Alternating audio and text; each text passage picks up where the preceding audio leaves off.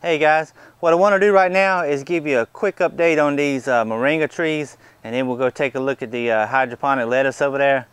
These are the two that I put in the tubs. The one on the right had the goat manure added to it. The one on the left was just the regular pot mix. The plant on the right side is the one about 3 weeks ago that I cut the top out of, and as you can see, it's already caught up with the one on the left side. So what I'm going to do is prune the one on the left right now. These things are just getting a little bit too big and I need to make them bush out. Looking at this one right here, you can see how well it did after I topped it and started bushing out there real good. That's what I'm going to try to make the other one do. You can see how well this one is done since I topped it. I cut it right in here and then the next shoot just came out. It kept right on going up straight. Not exactly what I was looking for, but what I wanted was the growth to come out from the side, and I got some more side shoots coming. This one down below it, little smaller ones down here. So what I'm going to do is I'll go ahead and top this one again and then cut the one next to it. Because I'm not trying to grow a 20-foot tall tree in here. I'm trying to get them to more like a bush type. There you go. Now that's more manageable right there. This is the three that I have growing in the other greenhouse that I planted in ground, and I made sure I put plenty of goat manure in there. They've done extremely well. Now this is the one right here that at one time had the little seed pods on it. All of those fell off. I don't know what happened to them, but they're gone anyway. So what I'm going to do is starting to flower again. I'm going to come in here and just cut this thing right there. Yeah, y'all might have seen the video that Dale did, Media Maker 2000. He had a moringa tree about this tall that he had pruned extensively, kept it small, bushy like. I think that was without a doubt the prettiest moringa I had ever seen. So I think one of the biggest keys to growing moringa is to prune them early and often before they get this long lanky stem on them. As you see, I got strings holding these things up. If I took the strings off, they kind of get top heavy and they just be flopping in the breeze. So I'm going to come down here and do the same thing. Just cut that one, come over here to the other side, same thing. Not going to hurt them, I just want everything to bush out. Again, that looks a whole lot more manageable right there as opposed to something just coming on up there trying to get 6 to 8 foot tall. Just keep them short, keep them pruned, and I think they'll be better off. Here's all of my cuttings right here where I cut the tops out of the trees. What I'm going to do is pick the leaves off of these and try to save just the tips and see if I can get these things to root.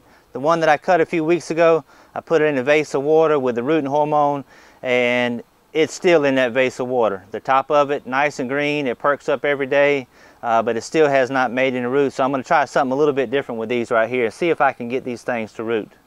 And here's a real quick look at the lettuce. Today is Friday, September 21st. This is what the lettuce Pak Choi looked like September 10th, about 11 days ago.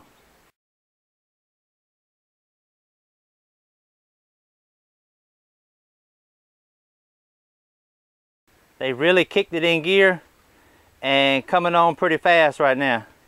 I was a little bit concerned about this butterhead lettuce, being as how it had such long stems, but it pretty much did what I had hoped it would do. Kind of laid on the rails long enough for the stems to thicken up, and now those heads are really starting to tighten up like they should. In my first run back in late spring, I had some of this stuff right here that was about as big as a basketball, just huge heads of loose leaf lettuce. And so I got about 13, 14 more days, something like that, before my 30 days will be up. So we'll see if I can do it again. The Pak Choi, if you notice, I got some red cups up under there. What was happening with some of those longer stems, they couldn't quite stand up on their own, so I improvised a little bit and just put those red cups around them. The smaller plants, I was able to cut the bottom out of the cup and put it right over the top. And some of the ones that were a little bit larger, I just had to slit down the sides of it, cut the bottom off, and just wrap it around, and it fit right down inside of that neck cup, nice and neat, nice and snug too, and they have come on nicely. I had a question on the manifold, and this is really simple. I'm going to do it without taking the covers off of it right here. These things are basically, the end caps are just silicone right around here and up about halfway, 2/3, something like that. You don't need to put silicone up here. There ain't no pressure on this anyway. You're just trying to keep the water from leaking out. And then whenever you finish your setup, you can just pop that cap off, clean the silicone out, clean everything up, and put it back together and glue it again. But inside here, you've got a male adapter coming down through the inside with an O-ring, and then you go to the female, screw that up nice and tight, and that gives you a watertight seal right here. Come on down. I've got 1/2 inch, and then I went to 1.25 inches right here. I couldn't find, whatever store I was at, a 1.25 inches to a 1/2 inch reducer. So what I did, I think I've got 1.25 inches to 1 inch, and then 1 inch to 1/2 right here. That allows me to step it up and put everything together. All three pretty much the same way, just maybe different brand fittings right here. Real simple to put together. Well guys, it doesn't get much easier than this right here.